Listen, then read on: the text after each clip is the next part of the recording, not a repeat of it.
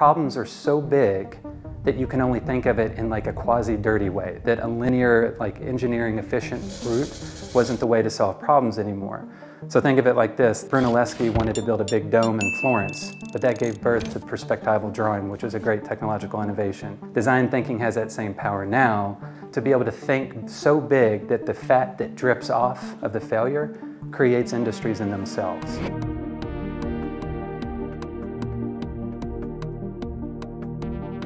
My grandfather was a migrant farmer, and he worked his way up through the fields to own a lumber company that made pallets. And while he was delivering these pallets, he saw these enormous machines that these companies were making, and he decided that he and his brothers could make these machines and make the products better. He started a manufacturing company.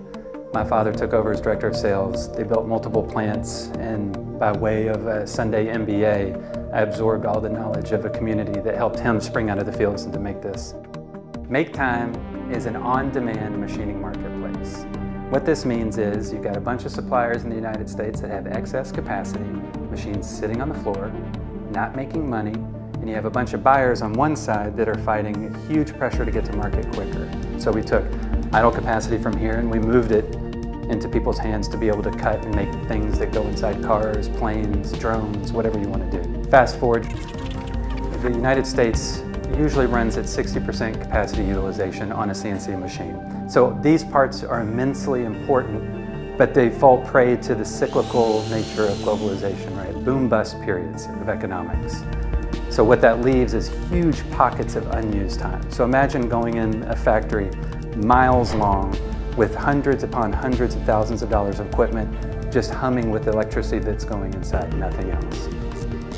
What we do is we go in and we say, hey, take that time, make it available the same way that you would a hotel room so that people can book that time and make the products that otherwise they wouldn't have access to these types of machines. For example, I can't afford a $250,000 machine, but I can get on my platform and I can make enough parts to make a car incrementally at a variable cost versus fixed overhead. One day I was speaking to investors about how the willingness of US suppliers to post available time to our platform, and they said, oh, it would never happen. We implemented a new feature that made it easier for suppliers to do this, and in a span of about 4 hours we became the largest CNC machine shop in the world.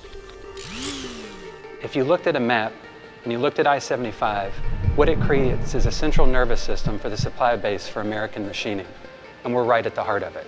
Recent administration has passed incentives to the tune of $100 million to help Kentucky and Kentucky's workforce compete not only regionally, but on a national scale, helping machinists understand next-level technologies and the things that will make us competitive for years to come.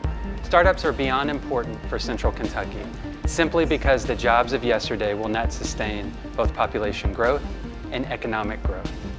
In order for us to succeed, we need to embrace both our agrarian roots and our abilities to be innovators in fields and in the crafts, and catapult forward to be innovators in entrepreneurship and developing new businesses by observing the deficits around us.